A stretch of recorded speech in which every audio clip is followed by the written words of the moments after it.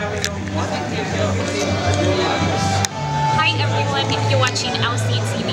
I am your host, Erica Cuascut. Tonight we're at a very special event. It's called Summa Warming for designer. Her name is Maritza Guevara. And it's for Ronnie Down Concert Charity. And I'm with Silvana Arias. The beautiful Silvana Arias. Oh, thank you for that. Hola Silvana, how are you? I'm really good. I'm really excited to be here tonight because I was the voice for the Ronald McDonald's house charities for like in 2010. So yeah, I believe in the universe that if you put something out there, the universe is going to hear you and give it to you. So it's crazy that I'm here 4 years later, you know, in this beautiful event. And you're going to be emceeing. You're actually going to be the master of ceremony for designs. You're actually wearing one of my designs, right? This is one of the Talk to me a little bit about what you're going to be doing up on stage. We're going to be presenting her last collection, Summa Warming, and I'm Peruvian too, so I understand. Summa Warming means mujer bonita in Quechua, our native language in Peru. It means pretty woman, and it's very feminine. And I think Maritza did it because she was inspired in beauty.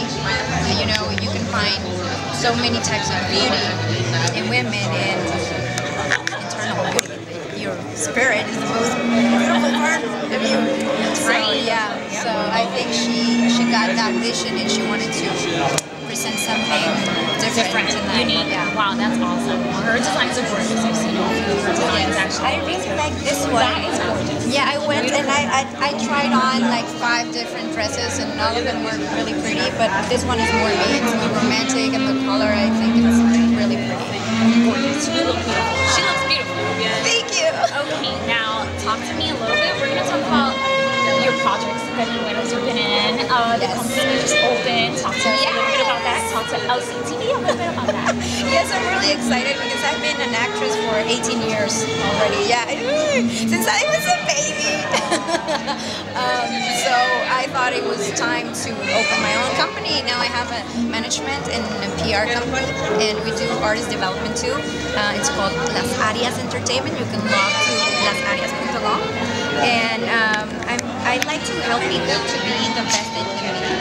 So that's why I opened it, because almost everything I've gotten in my career was because of my work. She was my manager for like 5 years at the beginning of my career until I got to Sabate and I have passions on PT. So I think that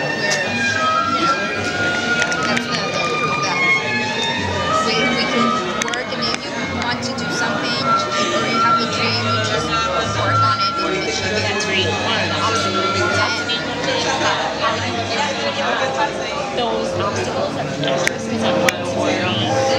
Yeah, when I got It's a very difficult field. You know, a lot of people want to go into acting, and I know it's a very competitive field. Talk to me a little bit about those obstacles that you have. yeah, especially in English, because when I got passions, I didn't speak English. Like I knew the basic words and things. I used to communicate, but not in the right way. I don't know if I'm getting better each time. Well, I'm introducing it now. Well, you're doing a good job.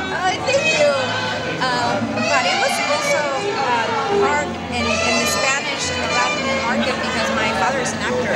So everybody was comparing to my dad all the time, comparing me to my dad all the time. So I think that was the worst part that I have to go through. But also because I never went to acting school, I felt that I was less than the other people. I was always comparing myself to the other girls that would audition with me for projects. And you have to be confident. You have to believe in yourself no matter what. You have the talent.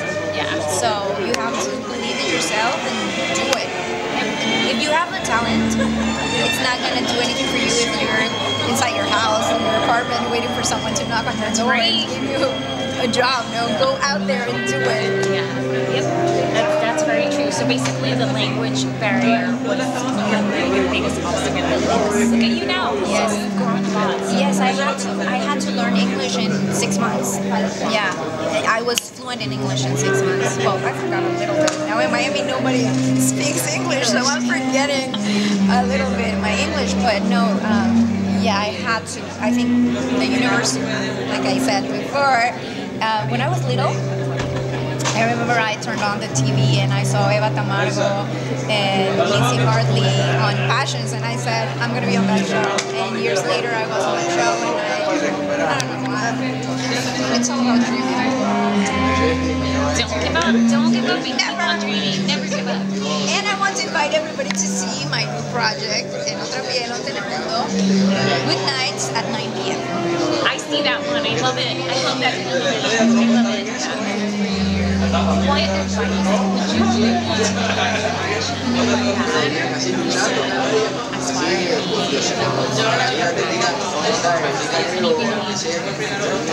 that they have to study a lot, they have to be prepared. I wasn't when I got my first role. I think I've done better. I wanted to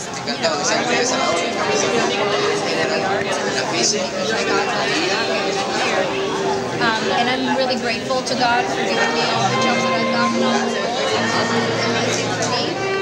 But yeah, trust in your talent, believe in yourself, don't stop dreaming, and study. Awesome. You heard that? All right. And a shout out to